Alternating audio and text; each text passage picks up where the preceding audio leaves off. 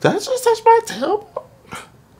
Hey y'all, welcome back to my channel. If you don't already know, my name is Valentino. I post videos on fitness tips, hair tips, and whatever else is going on in my life as an actor living in LA. So basically today, I just want to get a general census of who's still here for my hair videos. So I'll just go ahead and do a quick little hair update, and I'll do a length check. I recently did a trim maybe like a month ago, so yeah, we'll see how my length is going. I really don't know what it was before, but I do have a video with the length check maybe like a year ago, so I'll put that in the description box below. So right now I have, I usually just have olive oil and water in my little spray bottle. I'm just adding some to my ends just to make sure. It just makes it easier for me to separate the twist at the end if it's wet, because if not, I feel like it's gonna be more frizzy when I separate it. I should do this one first.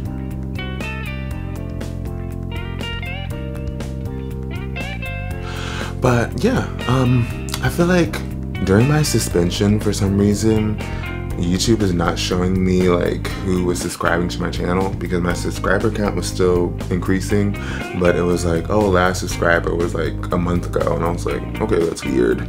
But now that I just looked at my, you know, stats and whatnot, I realized that I feel like there's still people subscribing to my channel that would be here for hair videos. So I kinda just wanna know if anybody is still here for hair videos, because I feel like my last hair video didn't even hit 1,000. So maybe that was just more so the content, or you know what it was, because it was just a do-it-yourself deep conditioning treatment, and you know, not everybody is gonna actually do that shit. I mean, I love that kind of stuff, so maybe I'm weird. Oh well. But yeah, who's still here? Comment down below if you still want to see hair videos, if you want to see an updated hair routine, because I am doing things a little bit differently now that my hair is getting longer, obviously. Let me finish this. So I also have, like, honestly saved every product that I've used, like hair product wise, during 2017. Like, I literally have like, this one won't even close. I literally have like, this is like full of products. Like, I literally have like bags, like full of products. And I just want to go through them all, let you guys know what, obviously the repeats I love, I purchased again, and then there are products that I didn't finish. I'll let you know about those. Products that, yeah, that's one of them right there. Like, I bought it, it's still half full. I was just not feeling it, and it just went to the side. And then products that I did end up finishing, but, you know, found other products that are better. And even, I mean, like, this is my hair product bag now. I mean, there's not that much stuff in there, but it's like my current bag. This is what I take to my booths when I'm like staying over. And then, you know, I can talk about products that I love so much that, you know, I just get, you know, a case full of them. But yeah, let me know if you would be here for that, because I'm definitely willing to share, talk some shit about some products, you know. I feel like most of the, you know, hair people on YouTube just talk about the good products. They never talk about the products that are some shit. And, you know, damn, well, ain't nobody sponsoring me. And by sponsoring me, like actually paying me to talk about something, not just giving me free product. So I don't give a fuck. Okay, so I mean, this is my hair, what it's looking like right now. This was like an old twist out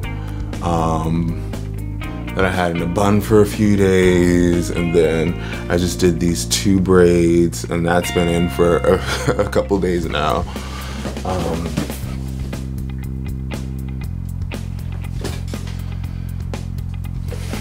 I definitely feel like my hair is getting longer. So I'll go ahead and measure it for you, let you see. I guess if I just pull it down, it goes head straight It goes past my nipple. Like to my tattoo. Yeah, it goes right to my tattoo now, which is right there. And inches wise, we'll see. This is harder than I thought it was gonna be. I'm trying to figure her out.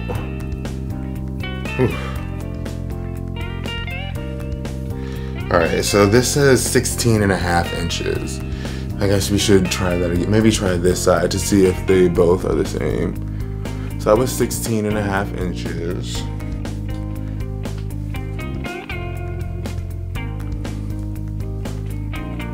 Okay.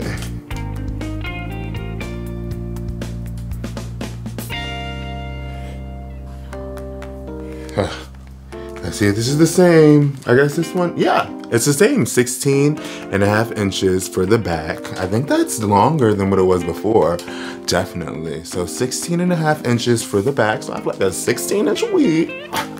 Yes. JK. But let's see what it is in the front. Okay, so the front, this is where I used to have bangs. So this is probably gonna be the shortest area nowadays. I'll just pull it down so you can see where it goes in front of my face. So it still goes to my chest.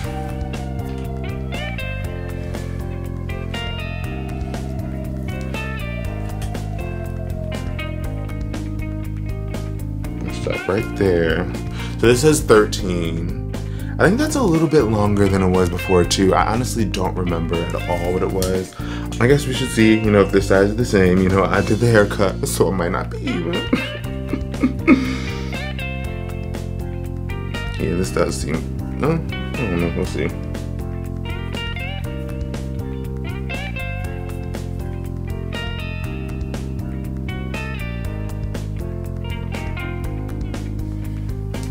Oop, this is 14.5. Oop, I'm walking around all lopsided. Ooh.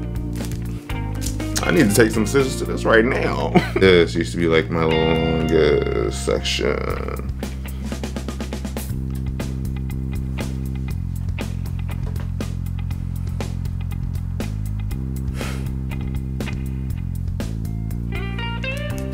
That's 17.5. So it is still my longest section. 17.5 inches at the top, then it's about 16.5 at the back, and then the front, well, this side is 14.5 and this side is 13, so I cut that shit uneven as fuck. But yeah, I think my hair overall definitely is getting longer, but that last time I did, well, I did just trim my hair like a month ago, and I probably took about, overall, probably about an inch and a half overall off. But I don't think it's grown that much since that last length check. But yeah, if you go back and look, I honestly don't think it's grown as much as it should have since that whole situation. So I think a hair goal for me that I'm going to try to implement is promoting hair growth throughout the year to try to make, you know, make my hair flourish, grow. And I think I need to, because I feel like the whole last year, like the entirety of 2017, I did not trim my hair, and that probably could be a contributing factor. So I'm gonna make sure I trim at least, you know, 6 months in to make sure my ends are good. And then also I feel like I need to do more, you know, scalp massaging when I wash my hair, you know, that type of thing. Maybe taking biotin. I stopped taking biotin. I used to, you know, I feel like it couldn't hurt. Maybe I should start, see if there's any difference, because I haven't for a few months. So maybe I can document for you guys, see if there's actually a difference when I'm starting to take biotin.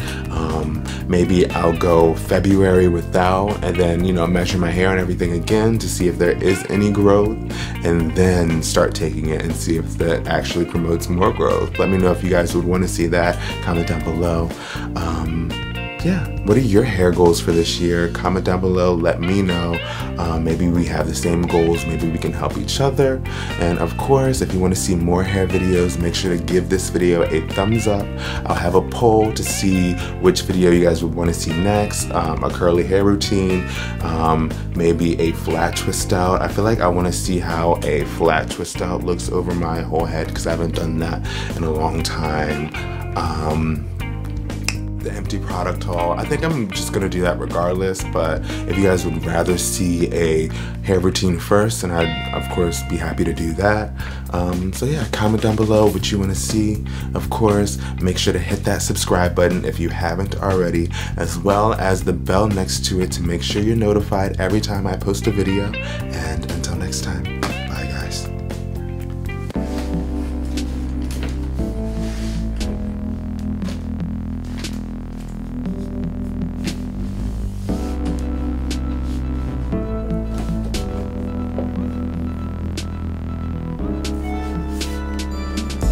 Oh shit.